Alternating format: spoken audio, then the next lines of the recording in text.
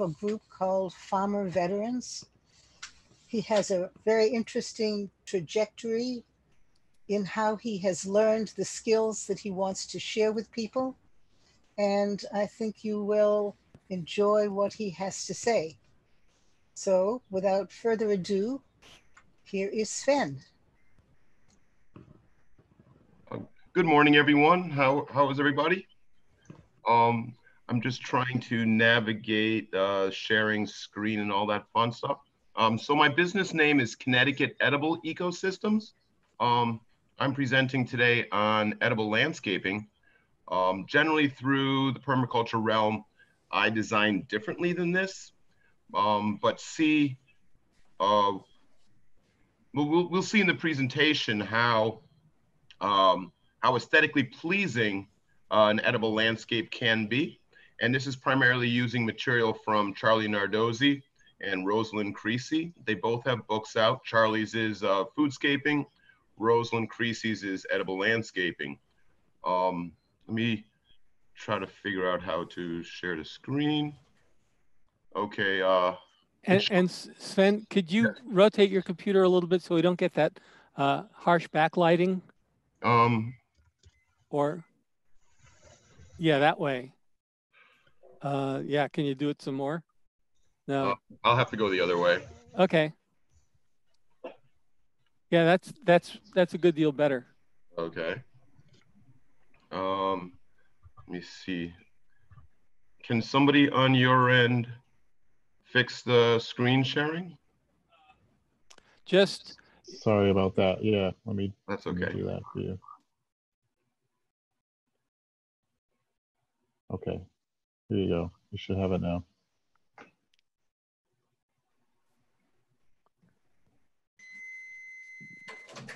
Okay, just trying to figure out what you are seeing versus what I'm seeing. We see the first slide. Only the first slide? Well, yep. Edible landscaping and a nice picture of a beautiful garden slash flower bed. So the majority of the work presented here, I put hyperlinks at the bottom as to where I obtained the material from, out of respect for those that have created said material. So we see right here, there's a beautiful edible garden with kale and other brassicas and so on in it. If we're looking at edible landscaping from the aesthetic side, this is basically it. I work primarily from the production side and the ecosystem benefit side, carbon sequestration, pollinators, food production, water management, all of that in the same general realm. My workshop coming up this afternoon will touch more on the permaculture practices and tools and systems that I use to design landscapes that I work on. And I believe that the thought process that comes through permaculture is perfect for this. And so I guess let's begin. And before we begin, I'm trying to scroll. There we go. Before we begin, I'd like to honor the Quinnipiac peoples whose land I currently live on and am presenting from. We are all on stolen land and should keep this in mind. Okay, there we go. My forwarding is not working. So today I'm going to cover in this presentation food and landscaping history. What is edible landscaping? What are the types of edible landscaping? I'm not so much going to go into annual plants and perennial plants. That's a whole nother realm. And that basically comes from the distillation of the scale of permanence, which I will work through in the workshop this afternoon.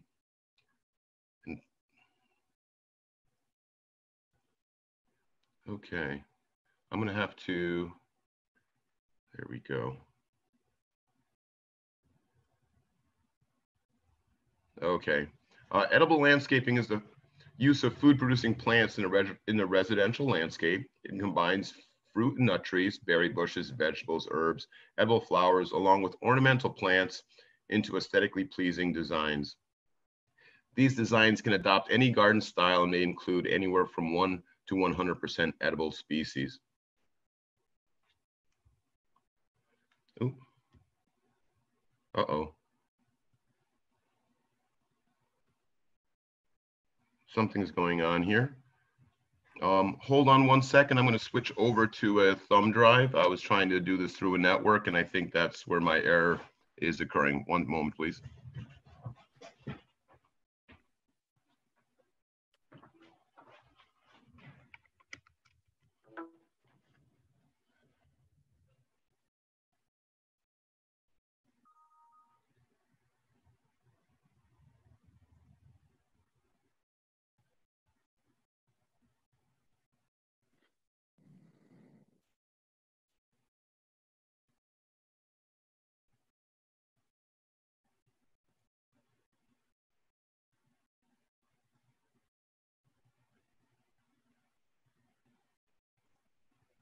Okay.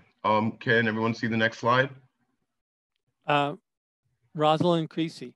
Okay, excellent. Rosalind Creasy writes, the first gardens, of course, were motivated by survival, not aesthetics. We've generally moved into the realm of aesthetics. I'm not necessarily the most pleased by such because we're not taking into account historically pollinators, wildlife, our own nutritional needs. And I also live in the bedding plant capital of the world. So, you know, it's all about yews under the dining room window and hostas and other plants.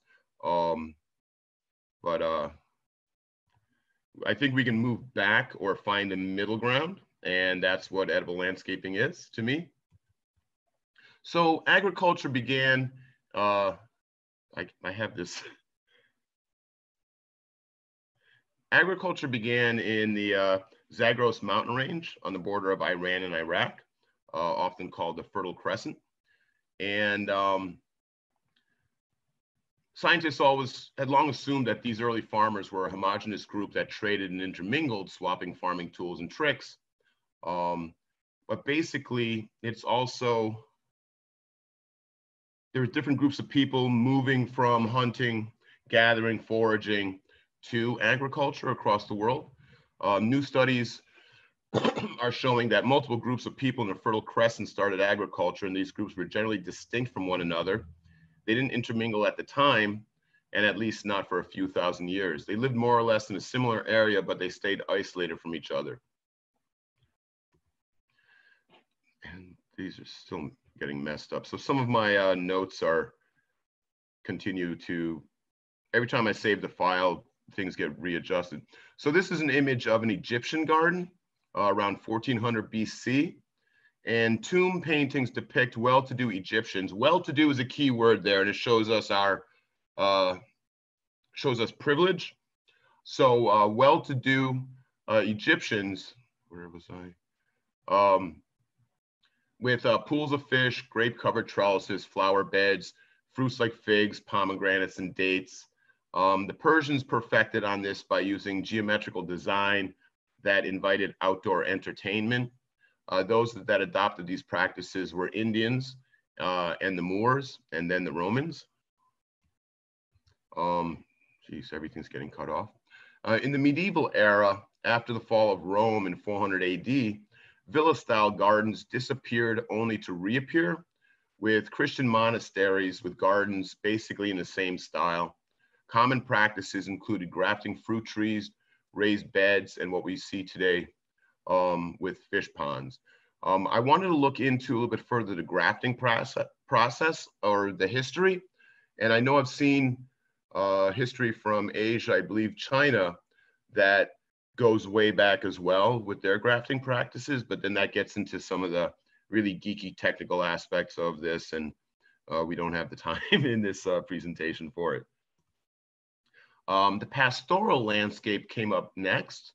In the early 1700s, it was a reaction against the controlled look, which means man manipulating nature, with influence from China, with with influence from Asia, prompted by the English to develop a softer, more informal view of landscaping. And then we've got our European edible gardens from the 1700s to the 1900s, where French gardeners were more practical and developed gardens that were both decorative and functional, and vegetables were interplanted with flowers in geometrical shapes that lined with boxwoods and espaliered fruit trees. So what we're basically seeing is privilege and affluence intermixing aesthetically pleasing plants with food production. And I don't know truly what the amount of food that came out of these systems was. I didn't see any information on that. And here's an early American garden recreation in Virginia. Colonists' priority was survival, so went back to growing edible plants brought from Europe, and they later appropriated the growing of corn, beans, and squash from indigenous peoples. But we see how we went from the aesthetic side back to function again and production. I wanted to also note that there were entire civilizations with ecologically based practices, such as those living in the Amazon River Basin, where it has been found, where they have found 4,500-year-old food forests that were in production at that time, and at times still to today. And that's based upon the way plants are spread. And there's also a 2,000-year-old Moroccan food forest discovered in the 70s that's still in production and feeds upwards of 800 families. So I'm basically just trying to share different peoples at different times have put together different practices for food production. And it's primarily through affluence and privilege that some were able to intermix aesthetics, and some systems are pure function for survival. So this is an image of the food forest in Inraran, Morocco, that feeds that 800 families. So this is not the right slide. Uh-oh, what's going on?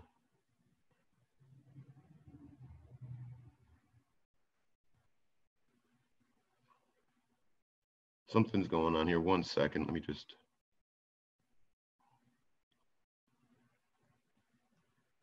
Darn it.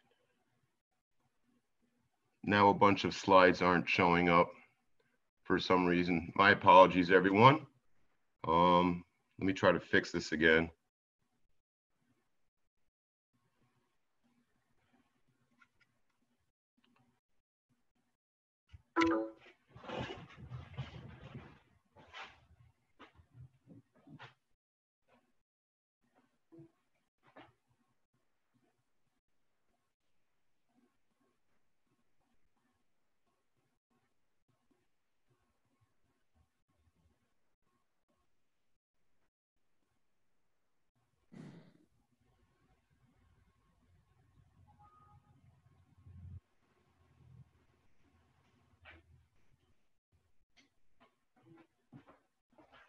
I'm sorry about that. That's the issue with not paying attention at times and working between two different computers and two different systems. So I have to open this up again. Sven, don't worry about it. Technology does this to us all the time. Let me just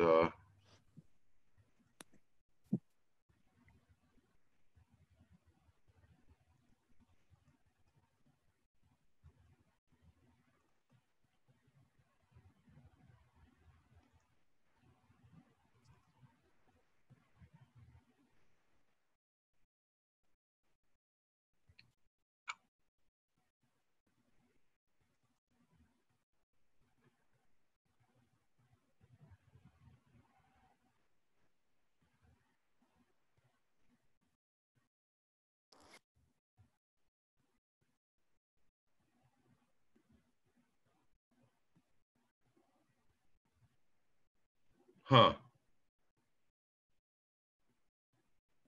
So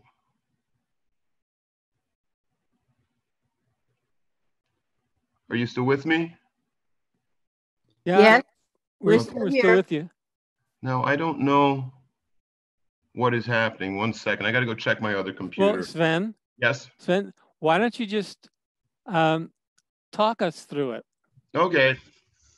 I've heard you talk about your work before, and you do fine. Okay, so basically what I have found is edible landscaping, especially through Rosalind Creasy, has been broken up into different categories.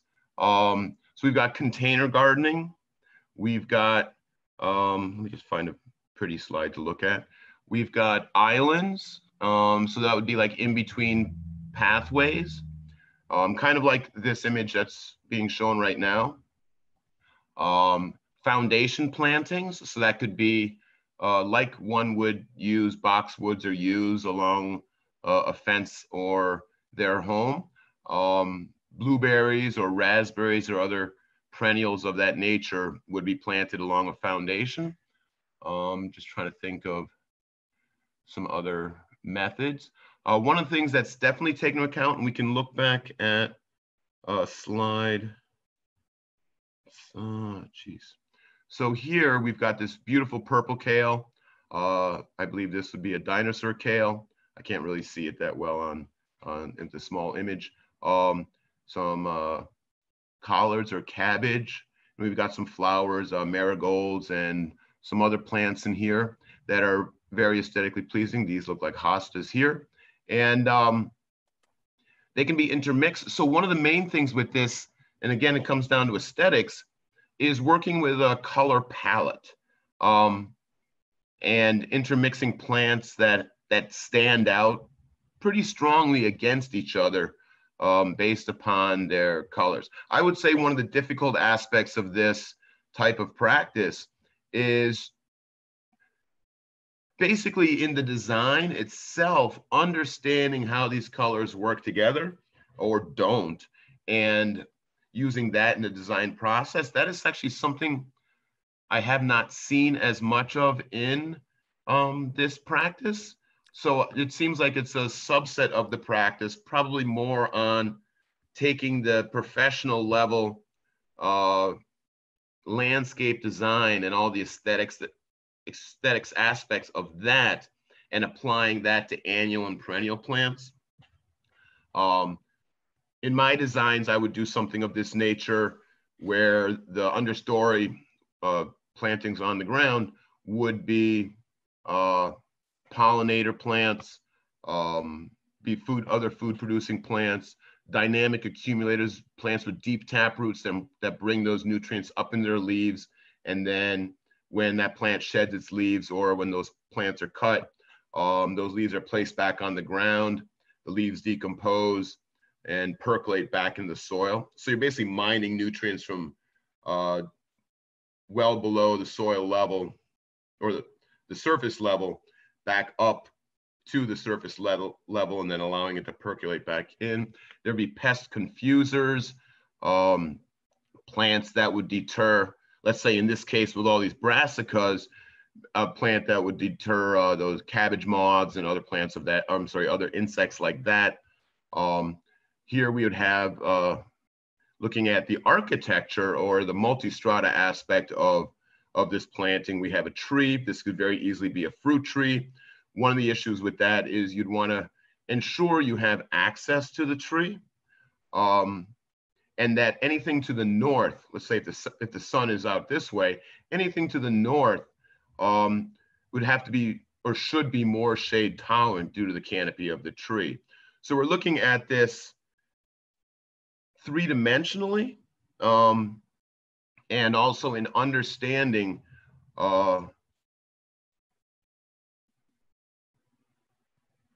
basically shade patterns, light and shade patterns, understanding the three-dimensional or I can't remember what axis now, the height of something, how far it casts its shade. A lot more of this is going to come up in the workshop later. I'm trying to think of what else to add to this. I would say the best bet is to look through seed catalogs, Johnny's, Baker Creek, Fruition Seeds, others, and look at the images of the plants. So there's a image, I believe it's called Garden of Eden out of England. It's got beautiful rows of different plants. There's alliums, I believe there's some type of onion, and brassicas, say it's kale, in just these linear rows. So one of the issues with that is you're putting a plant that's the same type of plant next to a plant I'm repeating myself, but that is the same. That makes it very easy for insects to move from one space or from one plant to the plant right next to it. So I would say referring to companion planting guides, as well as the aesthetics of these plants and the nutritional benefits and all that, would be very important to have a healthy garden. Soil health is so incredibly important. I use the Bionutrient Food Association, Dan Kittredge's entity, based out of Massachusetts, but pretty much spread across the country now. So basically, I take a soil sample, I send it out to Logan Labs. They give me back the results of the soil test. I then go to enter that information into Organic Calc, which is a subscription-based service. That gives me better numbers on what I need. And again, a lot of this is tied to agriculture, not necessarily home use. And then that has to get all broken up into like square footage and the amount of amendments that should go in the soil. So the goal there is to have your soil be as healthy as it can be to provide that health to the plants, which then becomes your health. Let me see. And so I get my nutrients, or I work with the Bionutrient Food Association on that. I'll send them the information I receive from Logan and Organic Calc, have folks there analyze that. There's some changes they've made. Rock dust is one of the main things in there. And we want to pay attention to the fact that 40 to 70% of the nutrients in our farmland soil have been depleted and they're not being put back. And if we look at it as vegetables mining nutrients from soil, and I say mining because that vegetable mass does not make it back into that soil. It makes it into people who then put their waste into the sewage system. That gets treated and then water goes elsewhere. But those nutrients have to be replaced, or else we're not going to get that in our food. We can do that in our landscapes. Some farms I know are doing that, but not that many yet. Another thing we want to pay attention to, and especially with our leafy greens, and is basically lead contamination.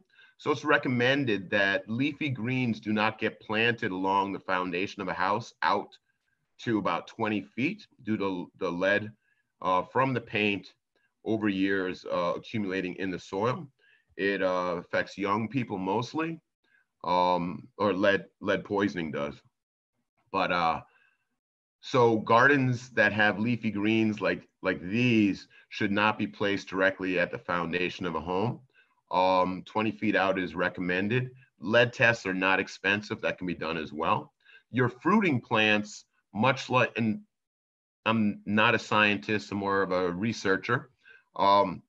Fruiting plants supposedly do not uptake lead like vegetative plants. And like a mammal, because their fruit is the housing or the food for its offspring, which is the seed, the mother plant is protecting its offspring by storing the lead in her body rather than passing it on to the fruit, which is the food for the seed. So I do plant fruiting plants within that 20 feet, but I generally do not plant leafy greens. That can be mitigated too through raised beds. amending soil, basically digging out soil and bringing soil back. But the issue there also is dust. I'm trying to think, what else can I add to that? A lot more comes up on the design side in the later workshop. We're actually really we're gonna be walking through the scale of permanence and the step-by-step on how to do a site analysis and the process for design, which will feed a lot more into what should get where, what should go where. And hopefully by then I'll have fixed my technical difficulties. How much longer do we have? Adam?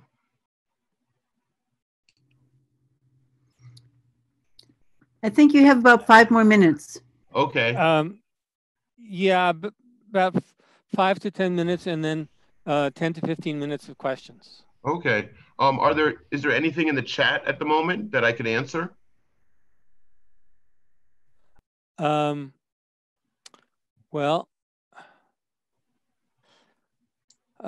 couple of questions. Okay. How can root systems interactions be taken into account is one question. Okay.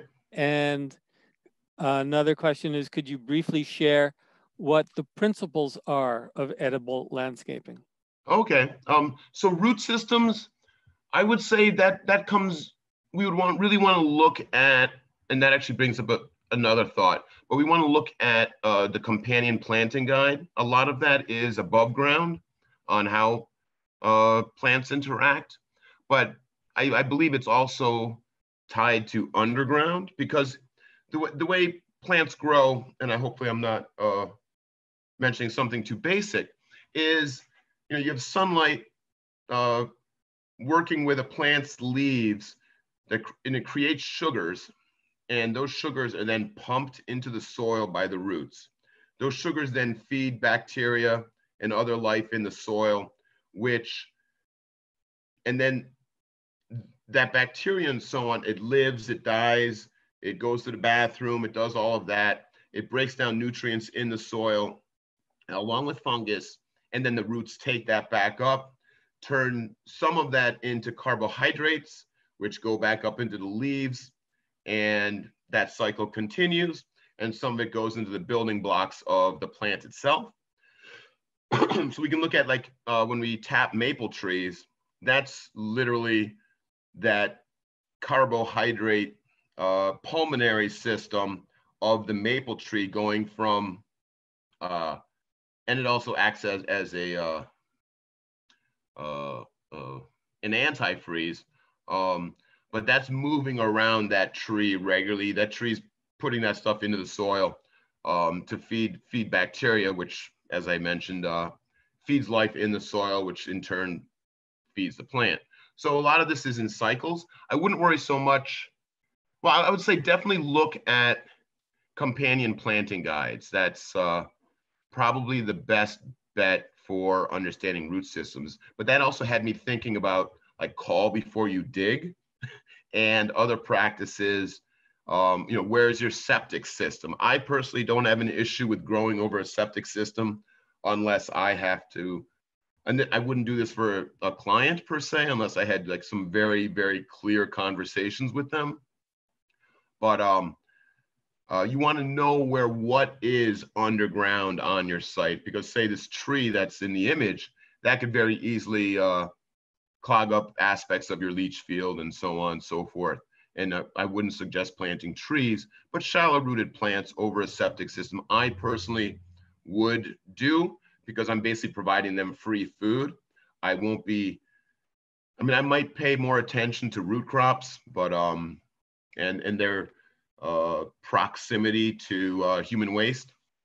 But the way I look at it generally is that waste is feeding the soil, which then feeds the plants. And you can see it if you look at somebody's yard, these stripes and the height of grass, or how fast the grass is growing, if it's growing over a leach field. And so if it's feeding that grass just fine, why not have it feed my vegetables? And I've also, there's a composting operation in Haiti there are some Yale students were working down there, and they basically developed a municipal, like kind of a porta potty type system over a 55-gallon drum that was collected, composted, and then applied back to the fields. I would say it's a bit different than using Milorganite, which is made from municipal sewage waste. That's something I don't use in gardens. I generally follow organic standards, and Milorganite is different. Plus, a lot of people in other countries do not take the quantities of medicine and things like that that we do. So that can become an issue. What was the other question again?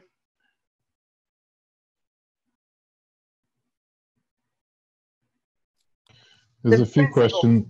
The principles of edible landscaping. So the way I'm looking at it, from what I understand, and this is kind of combining practices, is truly what is the client's goals? What is the landowner's goal? And for that to be created, and I'll get a little bit more into goals in the later workshop, but for that to be created is truly like, what do you want? How do you want to live your life? How do you want to be seen by your neighbors? So some of this comes out of like the lady before me was presenting holistic management with goal setting there. This comes from permaculture and landscape design with goal setting. And the hard part with this is we're not actually taught this. We're taught, in a sense, something different. You know, like, what do you want to be when you grow up? Is not, I mean, it's a question that's asked, but there's no development of that thought process through our growing up. So that tends to be a very difficult aspect in working with clients. So I'm going to get into that again a little bit later, but it's true. I think it's, you know, how much of your yard do you want to eat from? And so I'd look at, there's different tables and so on for how much food to grow per person in a household. I would say, you know, just pretend it's 6 tomato plants for 4 people. I'm making this up. I'm not looking at it right now. I tend to use a lot of references. And but if you're canning and preserving, you're probably going to want more. And then that's just one vegetable, but we can look at I would suggest to one to look at the whole list. And now then maybe apply that quantity those quantities of vegetables to, let's say, square foot gardening. That's another book. I can't remember the author. One second.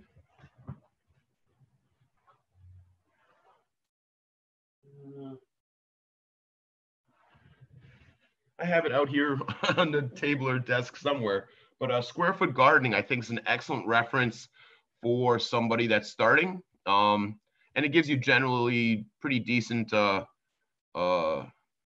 references as to how many plants per square foot. Then one can take the visual aspect of that plant in context to, 1 tomato plant per square foot and things like that, and develop and apply that to a scale version of their yard. And basically you're just taking, images or dots or circles or whatever, and placing them next to each other to create basically something that, like you see in the image there. And that was some of the difficulty I ran into in looking through the material for this, was having to bounce around from one book or manual to another. That I'm hoping I'm answering that question. It really, I still go, I've been at this for 12 years now, and I use my references. They are so important. And over the years, I've found better ones than others, but none of this, if you're going to do it right,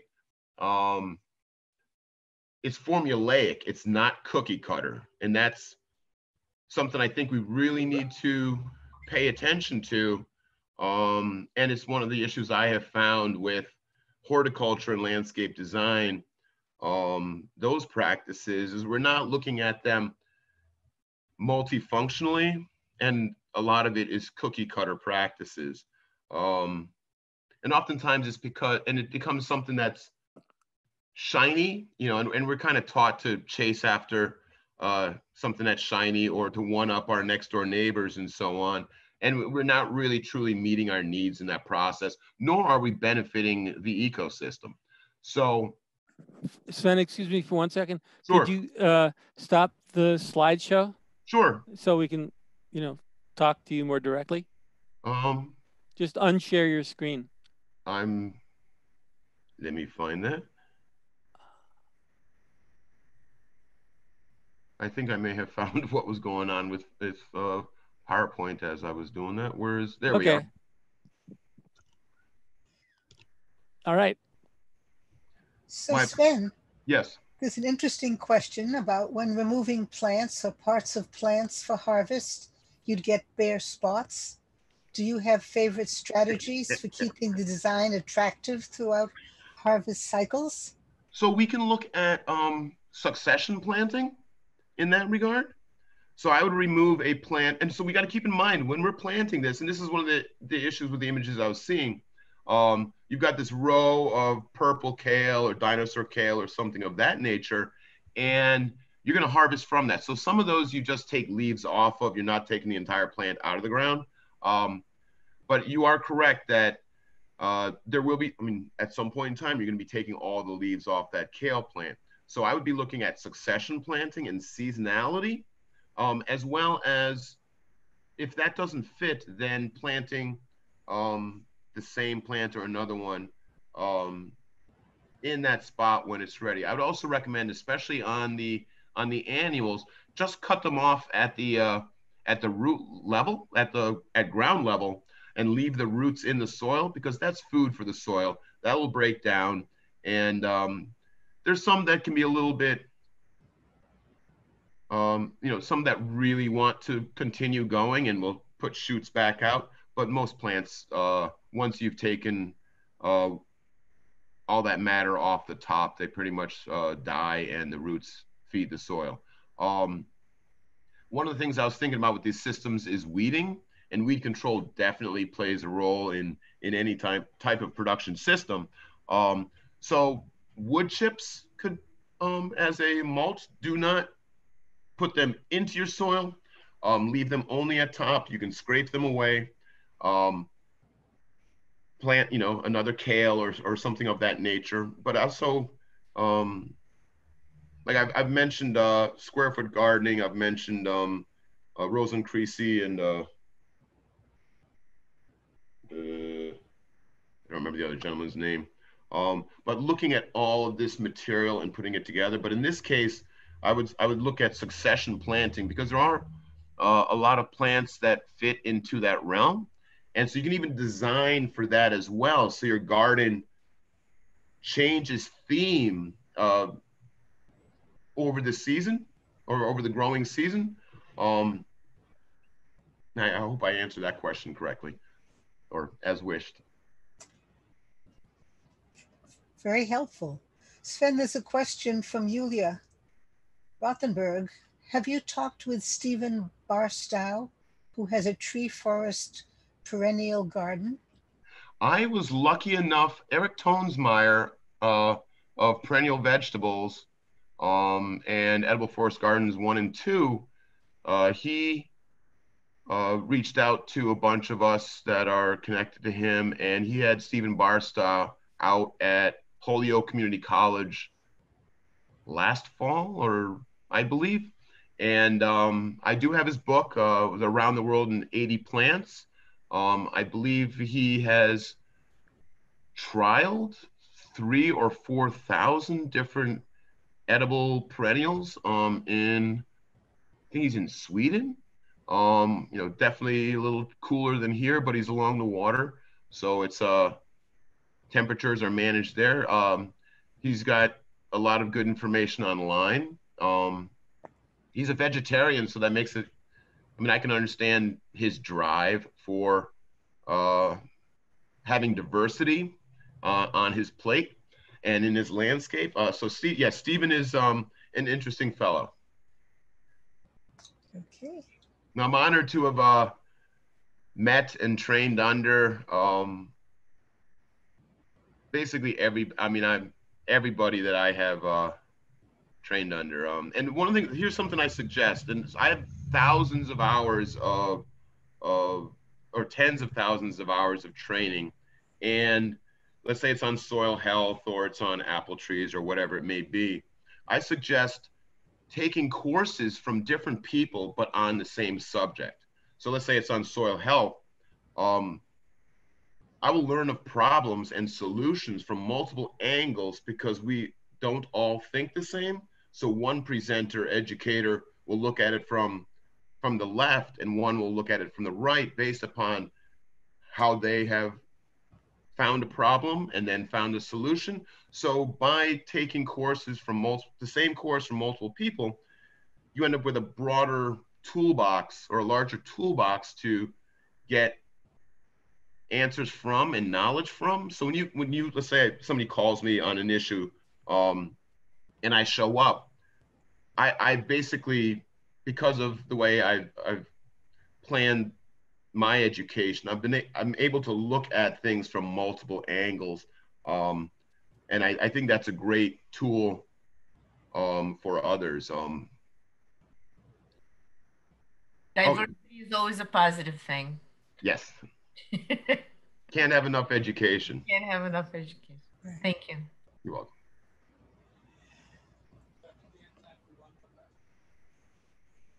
I'm looking at the chat here now. I think we have time for one more question. Okay.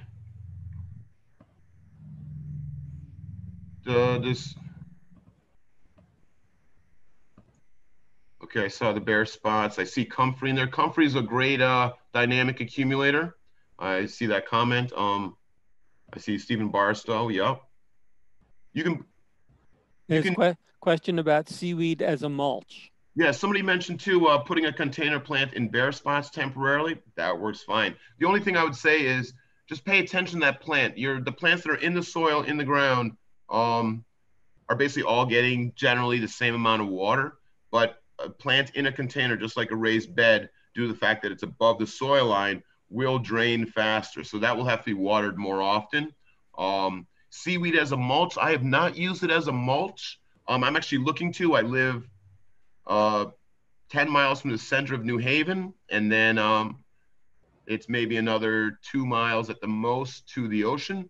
I might not get seaweed from right here. I'd probably go to more, because we're in the Sound, to more open ocean areas, Rhode Island, and load the truck or whatever. But I do use kelp as a soil amendment. The only thing I don't like about using, and kelp is great. It's basically got every trace mineral in it that plants need. The downfall is you have to till it into the soil, and tilling destroys the architecture of like what lives where in the soil strata. And so, and you can also make not a compost tea, but make a tea from kelp, and pour that on plants. It's a great probably foliar feed. But I do have some kelp in my garage. I'm going to be working with some clients and actually tilling it into the soil. But everything after that, generally kind of side dress the plants with it. Yeah, kelp is great. Probably one of the best plants out there for a garden amendment. Somebody mentions here putting it in a compost pile. That is good too. Definitely get the salt off, rinse the salt off if you're picking up seaweed. Sand, I wouldn't worry about so much, but the salt can cause some serious issues. And there aren't many plants that are edible that are salt tolerant. Because I live near the ocean and or working with projects that are along sidewalks or roads, and we salt our roads here, that that really becomes an issue. Sven, we're asking speakers to give us a list of their books that they think people should look at and resources. So after the conference, please send that to us and we will be making it available to everybody, Oh, along with all the other speakers' books and resources. there was a slide somewhere that had all of that on it. So real quick, it was Rosalind Creasy's Edible Landscaping. Well, you don't have to do it now, Okay. Sven. Okay. This is for after. Okay. Okay. I'll send it. Okay. Thank you so much, Sven. And thank you for having me. I apologize for the technical difficulties. There was a lot more in here to share different styles. I recommend the books that I mentioned already so that folks get a stronger idea. They don't seem to be that technical. They're very image-based. And I'm hoping that, between companion planting, succession planting, looking at seed catalogs to see what these plants look like as adults, paying attention to sun and shade and water, and soil health will provide the best benefits. Okay. And Let's go people who through. want some more detail and more of how they might go about it can come to your workshop. Yes, yeah, that's at 1 o'clock this afternoon. 1:30. 1:30, yes, thank you. Okay. Great. All Thank you right. for having me. Thank you for the questions. Thank you, Sven. So everybody, you now have a relaxing, luxurious 15 minutes for lunch. And we'll be back here at 12:30. And you'll hear Iona Connor and Rachel Berger, who have some great stories to tell as very long-term activists